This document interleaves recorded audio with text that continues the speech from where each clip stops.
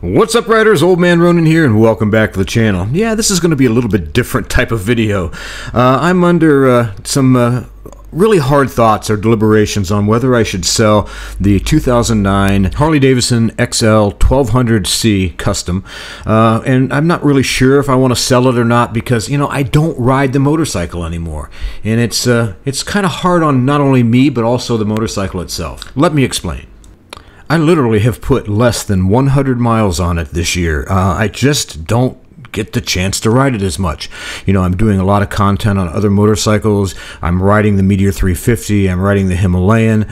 We did some stuff with the Road King. I mean, I just haven't ridden the motorcycle. And it's completely unfair to the motorcycle. I mean, when you let motorcycles just sit there, even if you have them set for winterization, sometimes at particularly long periods of time, it put flat spots in the tires. It just, the engine has a tendency to, even with a little bit of fogging in the cylinders, it could possibly have some condensation in there and some rust, and it's just not a good thing just to let a motorcycle sit. You need to run the bike. So that's the dilemma. Should I keep the bike, keep it as a garage queen, and maybe buy an INT or a GT? That's the dilemma I'm facing. So it's a big decision I have to make. But before we get into that, let's talk about what I've done to make it the garage queen that it is today.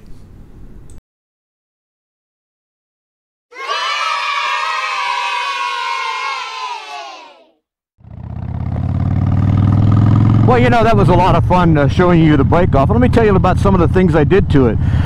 One of the first things we did to the 1200 was built the engine to a 1250 using the Hammer kit, and I highly recommend them. The reason why I didn't go to the 1275 is because the amount of added size of oil cooler that I needed to have for that, I just didn't think it was worth it because of the amount of performance that you're going to get. I think the 1250 is plenty for what this bike is capable of doing, and it does run exceptionally well. As far as other things to the engine, we increased the throttle body, we increased the cam, we gave it a fuel pack 3 for the ECU to give it a little bit better performance that learns. And I do a lot of times. If you'll notice right now, you hear a little bit of popping in the background. That's because I got it on auto tune, and the reason why I do that, particularly after a long time sitting, is I want to make sure that the engine is getting its peak performance, because, you know, maybe things have changed internally there. I know it sounds funny to say that, but stuff does. And then after I go through it on my phone app, then I can say, well, you know, I need to put it back to normal because that's the way it's already learned its stuff, and you can tell through the graphs. If you guys don't know anything about the Fuel Pack 3, I may make a video down. In fact, if you want to see more on the Fuel Pack 3, put a comment below here, and we will, if we get enough attention on it, then we just might do a video on the Fuel Pack 3. Let's see, where do we want to go? Let's go up the highway.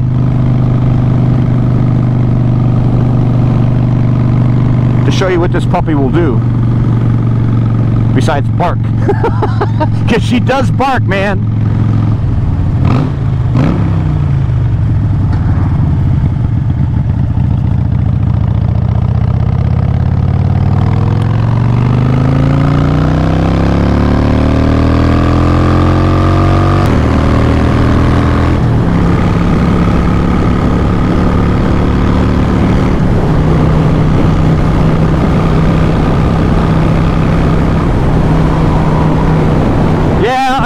We're cruising right now at 80 miles an hour. I know we're in a 70 mile an hour zone, but I just wanted to show you how quickly this bike can get up there. I did pop the rev limiter if you heard it. But that's okay. I'm not going to top end it out. I never do on videos. That's not really what this channel's all about. But you can kind of see how smooth there at 80. Well, she drops down. But how smooth there at 80 this bike runs. And we're going to cruise. I dropped her back to about 74. We're going to sit her right there. Other than the fact that the seat is not exactly very comfortable, you could take this bike cross-country without any issues whatsoever. Well, another reason why I built this bike the way it is right now is because I really wanted to do the El Diablo run in 2021. But with COVID and all the restrictions, particularly out there in Temecula, California and down into Mexico, it just wasn't happening. So I decided not to go on that trip because that would have been a fun trip. I would have rode this bike out to Temecula and then rode down into Mexico with all the other guys from Builtwell and all these other, you know, good friends of ours. And I just, man, it just wasn't meant to be the last year for me personally. But man, I mean, again, on the highway, this is a good highway cruiser. It really does everything you ask it to do at a high rate of speed. Fuel economy? Nah, not so much. No, not with all the performance upgrades I've got on this thing. Some of the other upgrades we did to the bike, as far as cosmetically, was number one, this paint job. I have a good friend of mine that lives in Columbus that does some fantastic, he doesn't do like custom work, but his paint schemes, or not schemes, but his paint jobs are like glass, man. And I'll tell you, it's hard to tell on the video, but this thing looks like it's wet and deep. It looks like you could put your hand down inside of the black. It's so beautiful. And I chose the Mercedes-Benz black, the true black they call it. And you know, I've got the side covers, I've got the fenders, I've got the tank obviously painted that way because I think it's just absolutely stunningly beautiful. Better than the vivid black that comes stock on Harley-Davidsons. And you know, that's a pretty color. Vivid black, that's what my Road King is, it's what all my other bikes are. I kind of put them back stock, but this one I did not. I wanted to have something a little bit different and prettier. Yeah, see? I didn't have to turn off my turn signal. Well, besides the paint job, we put the Ultima Fat 48 spokes on it, along with the rotors and, of course, the main pulley, to give it that, to give it a really cool custom look to it.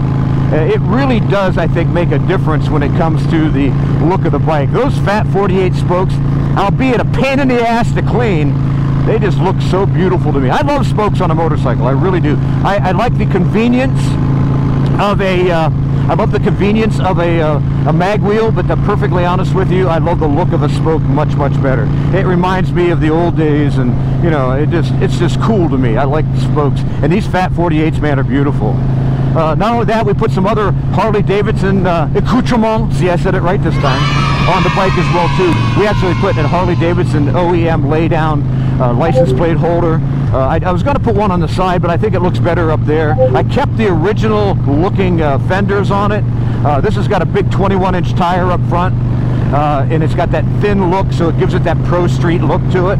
And so I wanted to keep that whole long and lean. If you guys remember looking at we did the walkthrough, you can see and tell it's got that long, low, and lean look to it, like the old style Pro Streets of the 90s and early 2000s. Besides that, we put a Thrasher bar on it. This is what they call their low bend or their low rise, and it's more like a drag bar. I did keep the original riser because I do kind of like the way that the speedometer looks with the stock look to it, and I did upgrade the mirrors to the shorter version of the OEM mirrors that come on a Sportster 1200.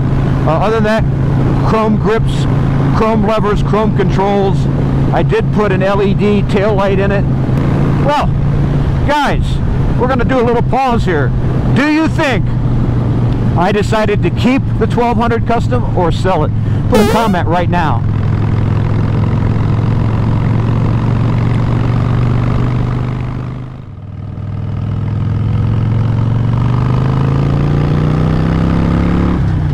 Well, guys, I really hope you enjoyed this video today of my deliberations on keeping or selling the 1200 Sportster. If you did, make sure you give us a big thumbs up.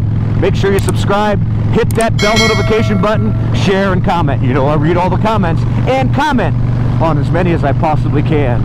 Until next time, guys, ride safe and keep her on two wheels. Oh, and you're going to have to wait till the next video to me to tell you if I'm going to sell this or keep it. I know, right?